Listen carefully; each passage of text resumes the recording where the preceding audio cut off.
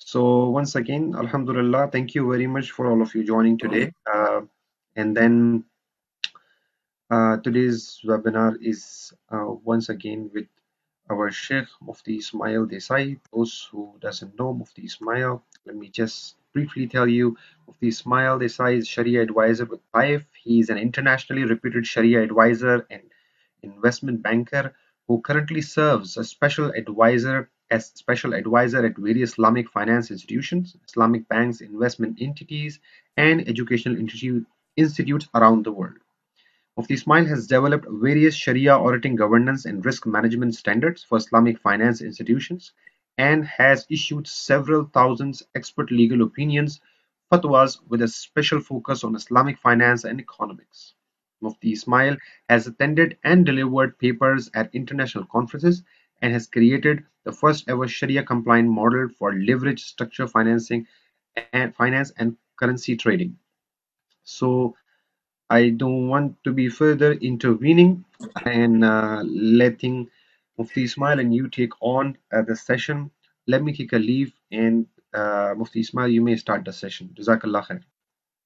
بسم الله الرحمن الرحيم نحمده ونصلي ونسلم على رسوله الكريم أما بعد.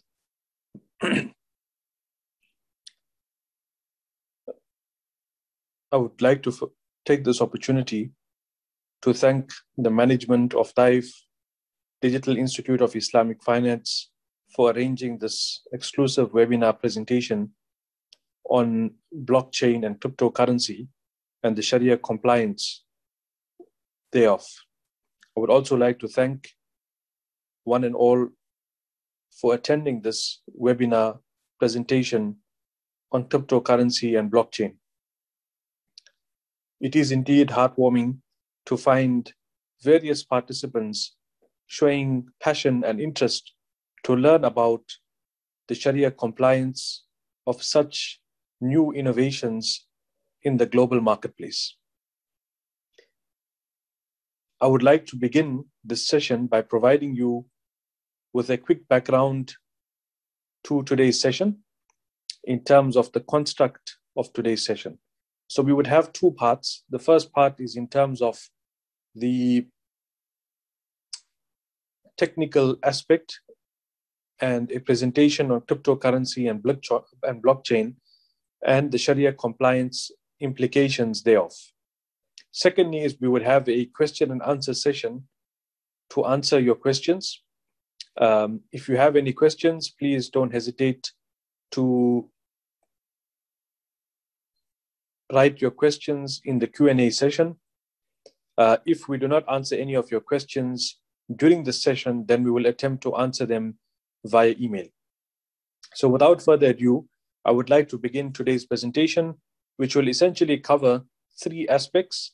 The first is in terms of our broad credentials as Global Islamic Financial Services and Taif Digital Institute of Islamic Finance. Secondly is we will go into an introduction to blockchain and cryptocurrency. We will also then discuss the Sharia implications of cryptocurrency and blockchain. And lastly, we will discuss the future trends of cryptocurrency and blockchain and how that can benefit the Islamic financial services sector. In terms of our credentials, Global Islamic Financial Services has been involved as a special Sharia advisor to various institutions across the globe, including the Ethica Institute of Islamic Finance, Botswana Life Insurance Limited, which is the largest insurer in Botswana, Hijaz Financial Services based in Australia, which is the largest Islamic financial services provider in Australia, HBZ Bank based in South Africa, the Sharia Review Bureau based in Bahrain, and we advise various governments and central banks on Islamic finance.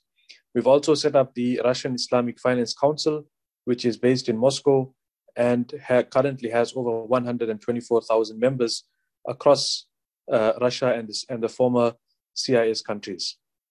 In terms of some of the products and services that we've developed, GIFS have developed various groundbreaking and innovative solutions, including Sharia compliant Sukuk for the South African market.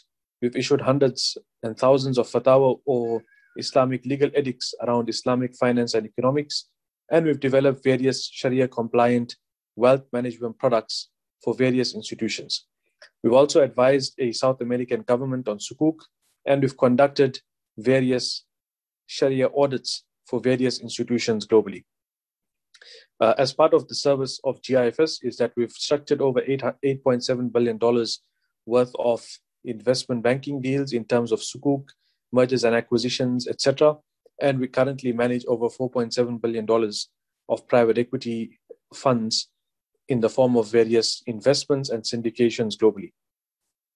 In terms of our Sharia auditing and advisory services, we provide the full spectrum of services, including Sharia product development, fatwa and certification, development of the Sharia board, Sukuk and Islamic fund structuring, etc. And our motto is embracing Islamic finance through Shariah compliance, achieving new heights in expansion and growth. We believe that through Islamic finance and Shariah compliance, that we're able to achieve true growth from an economic perspective. We are able to also alleviate poverty to a large extent by adopting Islamic finance. We now move over into the technical aspects of today's discussion, which is blockchain and cryptocurrency. We would first dissect what exactly is blockchain and cryptocurrency by providing you with a brief background to blockchain and cryptocurrency. So what exactly is cryptocurrency? So a cryptocurrency is a medium of exchange that is digital, encrypted, and decentralized. So I want to go through the definition clearer. So a cryptocurrency is a medium of exchange. In other words, it's not an asset of value. It is a medium of exchange. It is digital, similar to e-money or digital money. It is encrypted. So in other words, it is secured, and it is decentralized, which means that it is not controlled by one single entity or party. So if we look at the diagram, and I would try to enlarge the diagram, and we can go through how blockchain works. So let's say, for example, someone requests a transaction. The requested transaction is broadcasted to a P2P or peer-to-peer network. Now, this peer-to-peer network is essentially a network of nodes, which are different, computers in the form of nodes that would then verify the transaction. Once a transaction has been verified, then a new block is created in the public ledger. And we'll come to the different types of ledgers further on in the presentation. But the ledger is basically a digital ledger that will record the transaction in the form of a block. And this block then gets added to the existing blockchain, where it is permanent and cannot be changed. The transaction has now been completed. So cryptocurrency is simply a medium of exchange. It is created and stored electronically in the blockchain using monetary units and to verify the transfer of funds.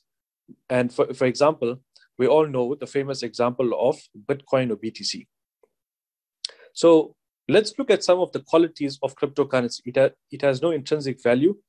It's not redeemable for another commodity. It has no physical form, so it is digital currency. Its supply is not determined by a central bank. So it is totally decentralized. But we will dissect some of the features as we go along. And as you can see, here's another slide of how the blockchain works via different nodes that verify a transaction. So there are essentially 4 types of cryptocurrencies. So blockchain is the underlying technology that backs a crypto. And then cryptos itself, there are 4 types of cryptos. So you have a store of value, cryptocurrency like Bitcoin. You have digital currencies like Libra, for example, which is backed by Facebook. You have security tokens, and then you have utility tokens like Ethereum. Now, these different cryptos are either backed by what is called a public ledger, which is essentially a totally decentralized form of crypto, which is not controlled by private entities. Then you have a private, ledger, which is controlled by a group of entities that can control the authorization process of a blockchain. And then you have the hybrid model, which is a mixture between public and private. So, for example, you have certain cryptos that are based on the hybrid model, and you have various global institutions like JP Morgan, etc., that have certain hybrid ledgers that are controlled by the institution. So with that, let's go into a background to money and the Sharia view of money and cryptocurrency. So when we look at money, coins were used in 600 BC. Perhaps the first example was by King Alyatis of Lydia in present-day Turkey. And in 9000 BC, you had barter trade where people would exchange goods for goods, commodities, etc. So there was no usage of money per se. And perhaps one of the earliest examples of bank notes as we see today is China. The Chinese state issued bank notes in 118 BC. Thereafter, you had what is termed as fiat currency that was backed by gold. And perhaps in the early 1950s, you had the likes of Western Union that essentially created electronic money to transfer funds from the different branches globally. And then you had the Bretton Woods Agreement in the early 1940s, where fiat currency was no more backed by what is called the gold standard, where you would get the equivalent value of gold in your fiat currency. So fiat currency was initially backed by gold, and with the Bretton Woods Agreement, the agreement with global financial leaders was for the fiat currency not to be backed anymore by gold. And that was in the early 1940s. So when we talk of cryptocurrency, there are three main views of Sharia scholars when it comes to cryptocurrency. The first view is that it is impermissible, and the likes of which have promoted this view include Sheikh Haytham Haddad from the UK and other scholars from Pakistan like Mufti Usmani, Hafidahullah, and other scholars in Saudi Arabia, etc. And their view is that because of the volatility and the fact that the crypto is not backed by any government and it is not sanctioned by any credible institution, and given the fact that there is high volatility, that the crypto currency is impermissible. The second view is that cryptocurrency is not a currency per se, but it is simply an asset of value. And their view is that it can be construed to be mal or an asset of value, but it cannot be currency because of the volatility, and it does not have the functions of currency per se. And the last view is the view that cryptocurrency can be considered to be an actual form of money or currency per se. And their view is that the crypto has the qualities of being a currency, and it also has value. And this is the view of various ulama and scholars. So when it comes to currency in Islam, what is used to determine what is currency and what is not currency? So this is the key question in terms of how we determine whether something is considered to be a form of thaman or currency or simply an asset of value, or whether an asset of value in itself is Sharia compliant or not. So perhaps there are three main considerations when we look at whether we consider something to be a currency or not. The first is what is called thamaniya, which is, can we consider crypto to be a valid medium of exchange or not? And when we look at cryptos like Bitcoin, Ethereum, etc., we find that various institutions, the likes of PayPal, CoinDesk, and other institutions allow for crypto to be used as a valid medium of exchange, to pay for services, etc. And we all know the famous fiasco of Tesla that initially allowed Bitcoin to be used to purchase Tesla. But as we go further and crypto and the science and sector of crypto is advanced, then you would find the greater acceptability of crypto as we go along. The second important point is what is termed as istilah, which is essentially market acceptance through what is called urf and ada, where according to the masses, it has wide acceptance as a form of currency and a medium of exchange. Now, perhaps one example of this is what is called fulus. So fulus during the time of various scholars, that in the marketplaces of Baghdad, there was a form of bronze metal that was used in the marketplace to trade. This was not considered to be official currency, but it was used as a form of medium of exchange to trade goods.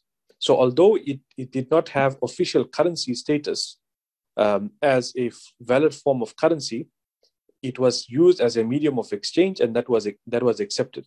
And you find that the scholars of fiqh and Islamic jurisprudence use the term fulus very often in various constructs of Islamic jurisprudence.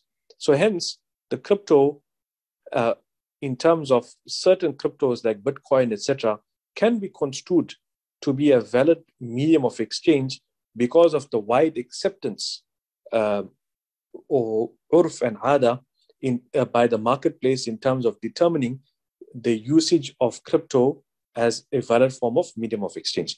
And lastly is what is called taqawwum, or something that has a value in Sharia. So what determines that is that there are certain things that are considered to be mubahul hal, or are considered to have or are considered to have general ibaha. In other words, that you have, for example, oxygen, or you have air. Now, can you sell all the air in the world? You can't, because it is considered to be permissible for anyone to use air and oxygen. But yes, if you take the air and you store it, then you can sell it. So anything that is considered to have value in Sharia, then that can also be considered to be a valid form of currency. So, for example, one cannot use pork, for example, as a medium of currency, because from a Shari'i perspective, it is not considered to have value or qima. So these are the three main criteria for classifying something to be a medium of exchange in Sharia.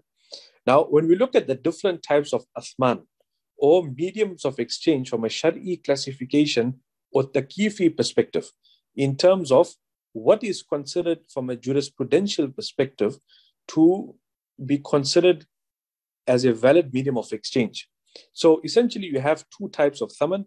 You have al-athman al-khilqiyya, and you have al-athman al-urfiyya.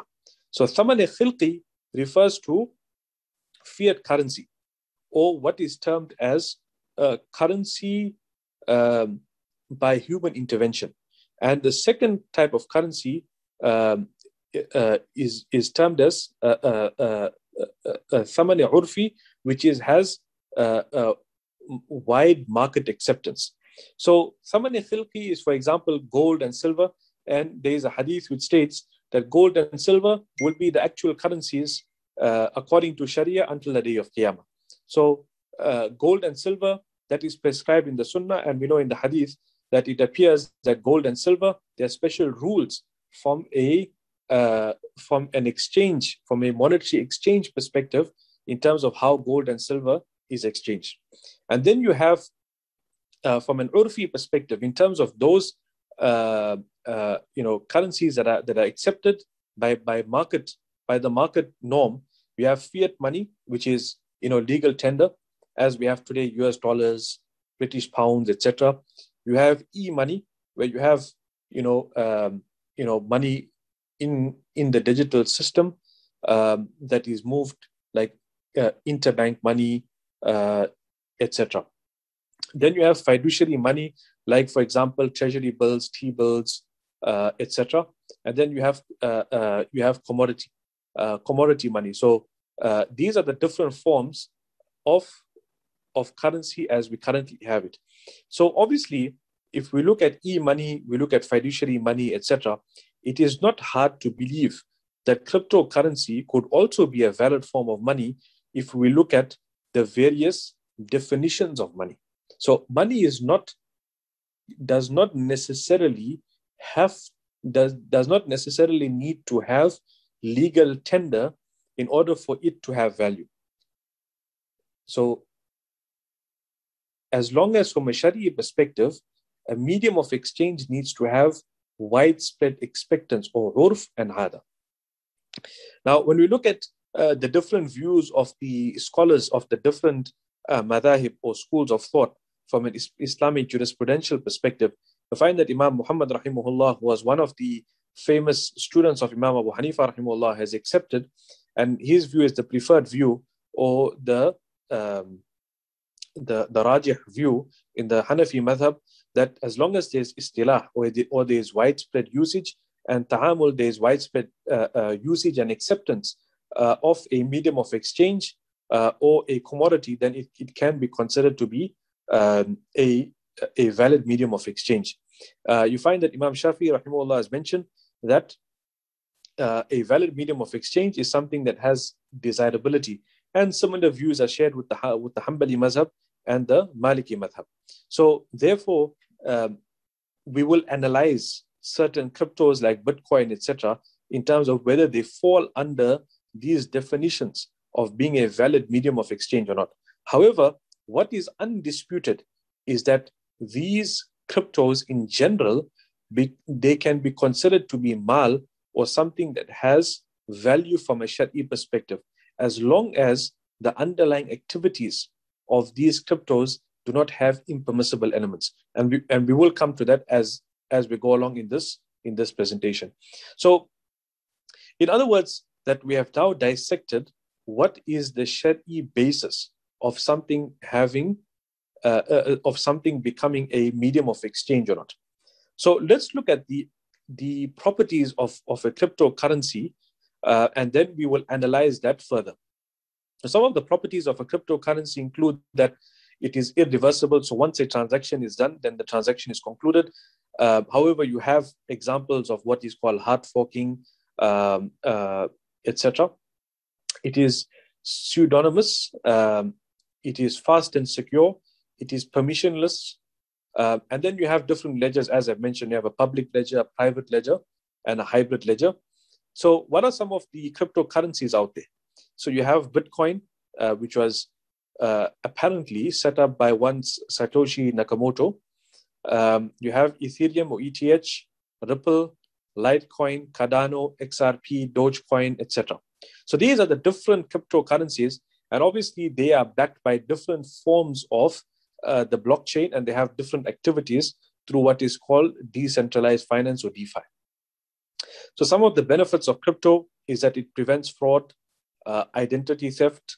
There is immediate settlement, as opposed to the current world banking system, where through the Bank of International Settlements you have T+1, T+2 in terms of settlement, where sometimes a transaction could take a few days, etc.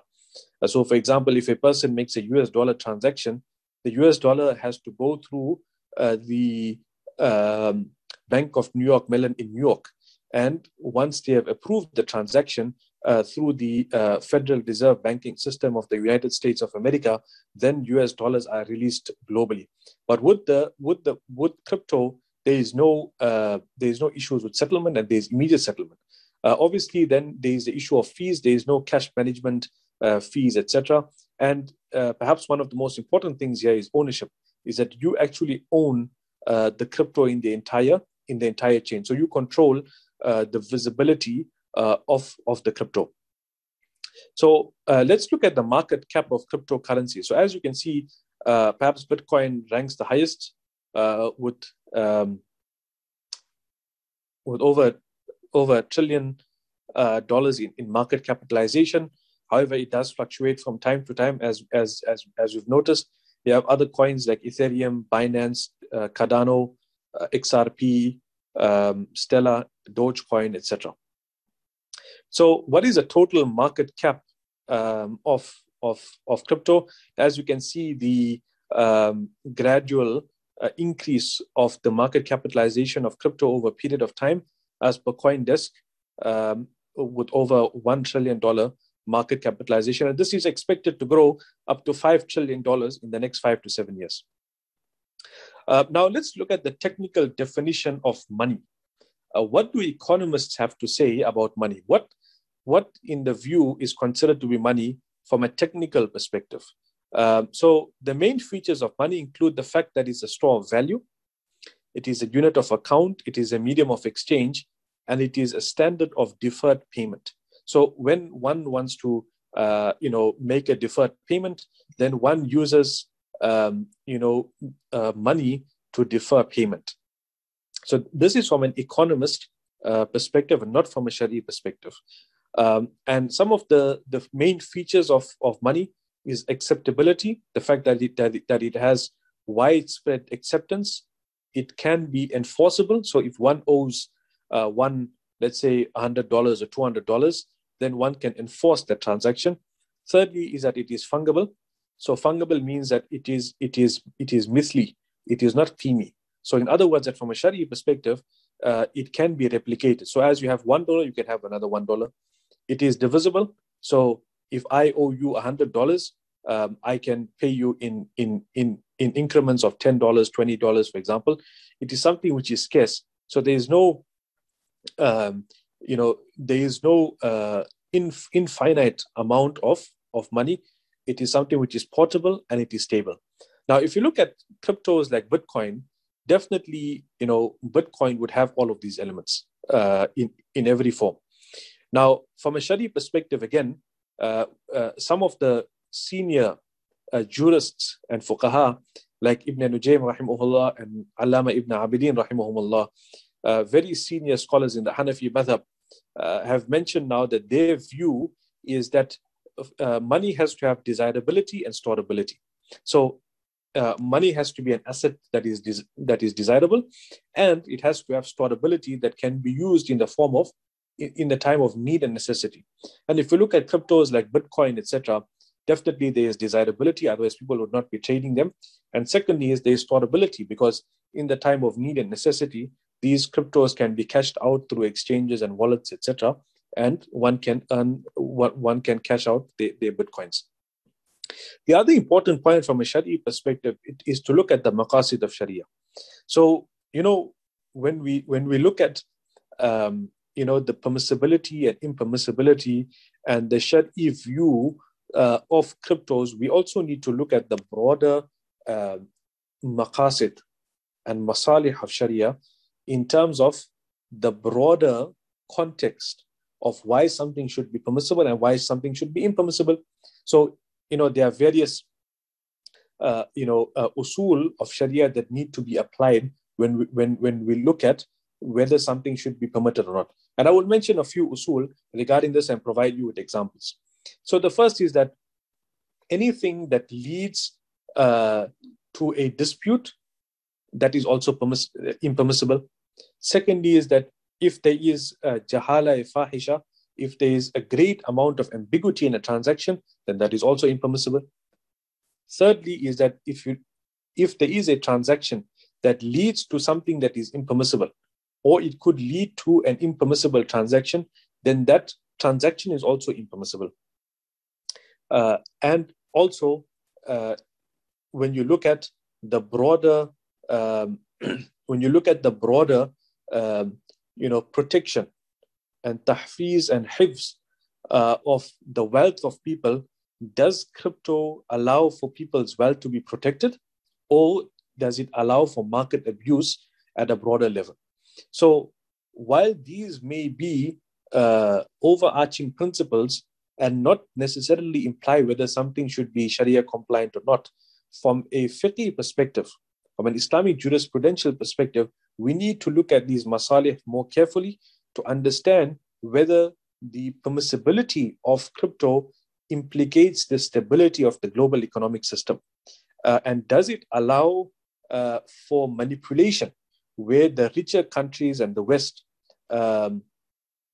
use their dominance in a particular sphere to control the masses in Muslim economies and Muslim countries? And what we've seen over the past decades is that Muslim countries were controlled by imperialists and colonizers that dominated their economies and created the fiat money system, where essentially through the global economic system and fiat currency, their economies were enslaved to other Western economies and the global economic system.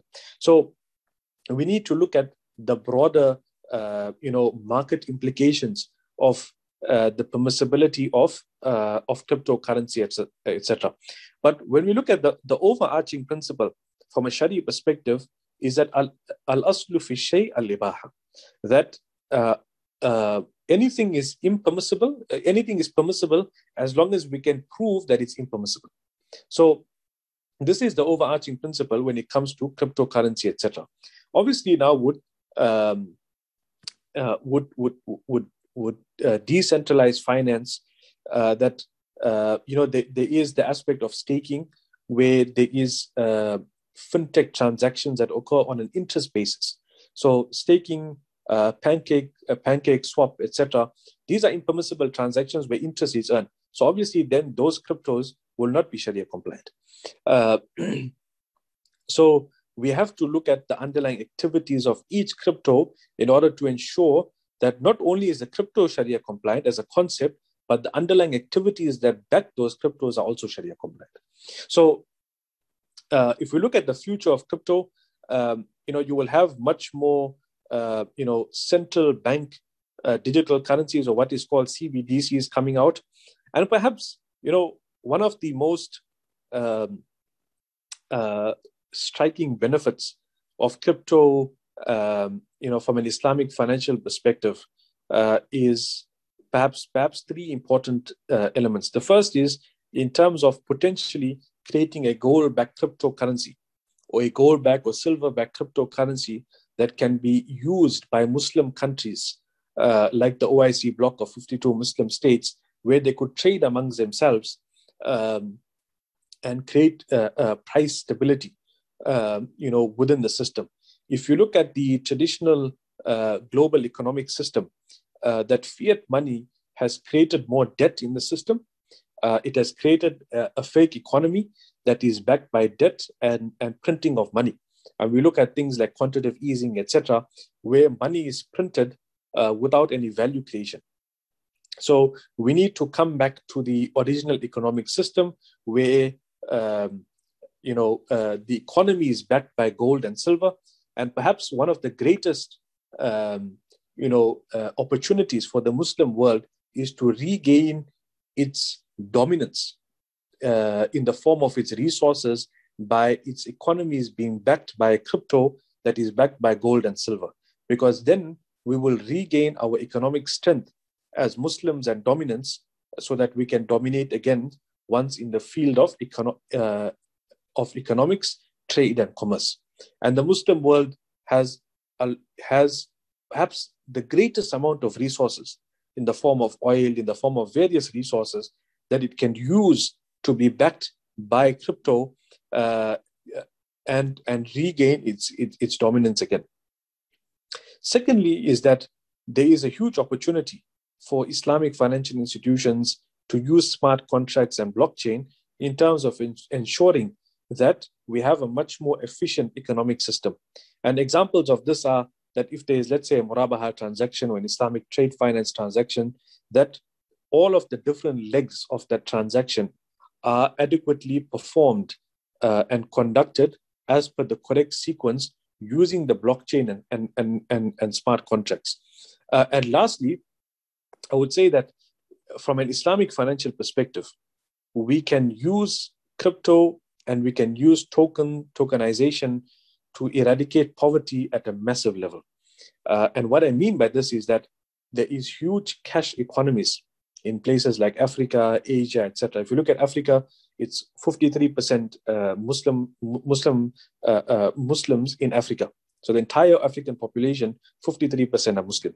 And there's a huge cash economy. And if we use crypto and tokenization and the blockchain effectively, we're able to then eradicate poverty by linking, opportunities, business opportunities, trading opportunities to poorer people across Africa, Asia, etc., within Muslim countries, etc., that can trade with other parts of the world in an efficient manner. I would now like to move over to the last two slides, which is Islamic fintech. So obviously, Islamic fintech, links into the broader discussion on crypto and blockchain, etc.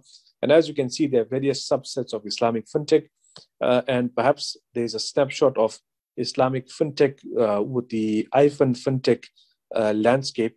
And as you can see, there's a whole host of Islamic fintech platforms. And perhaps there's a huge opportunity to create what is called Islamic trading exchanges, to trade crypto, to trade Shariah approved